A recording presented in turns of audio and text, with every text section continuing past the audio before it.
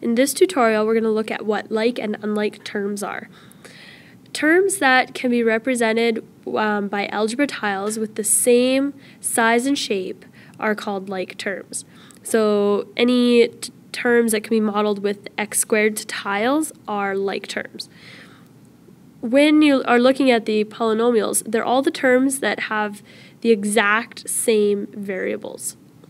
So in this example here, we got 3x squared, we have x squared, and we have negative 2x squared. So these are three different terms.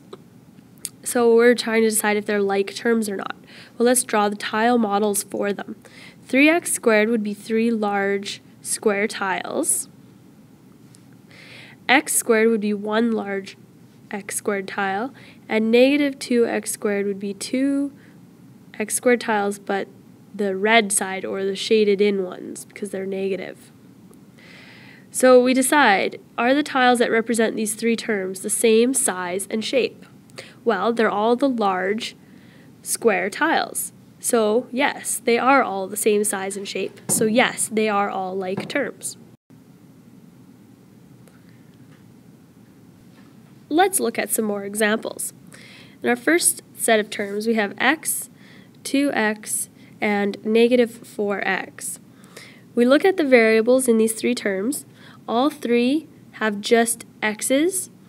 The numbers in front don't matter. It's just the variables that we're looking at. Because they're all x's, they are like terms. In this next example, we see 3, negative 12, and 8. These are all constant terms, so they are like terms. They also have no variables attached to them. Let's look at another one. We've got 3x squared y, we've got negative x squared y, and another one, 12x squared y.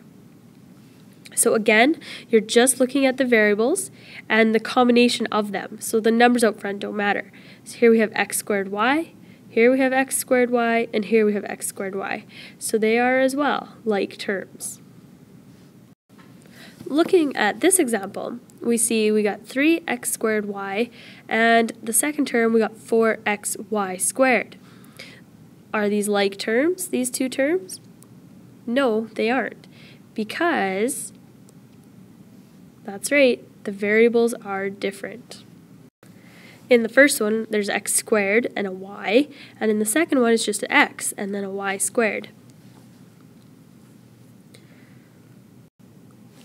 Polynomials are in simplified form when there are no like terms left in the polynomial.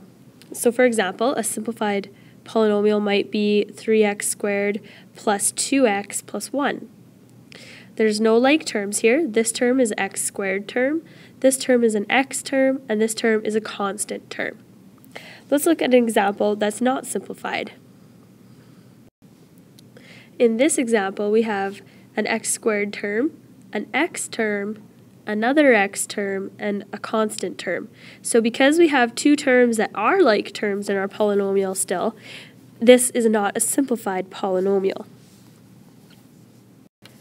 In order to simplify the polynomial, you have to gather like terms. So you look at the terms that are like, and you add and subtract them. So to simplify, combine like terms by adding and subtracting them, or subtracting them.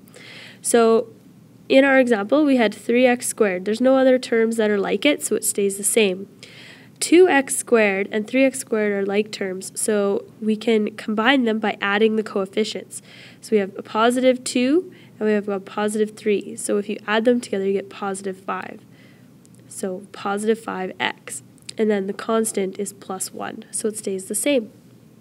If you think about the model, the tile model, you'd have 2 x tiles and you're adding 3 more x tiles. So then you have a total of 5x tiles.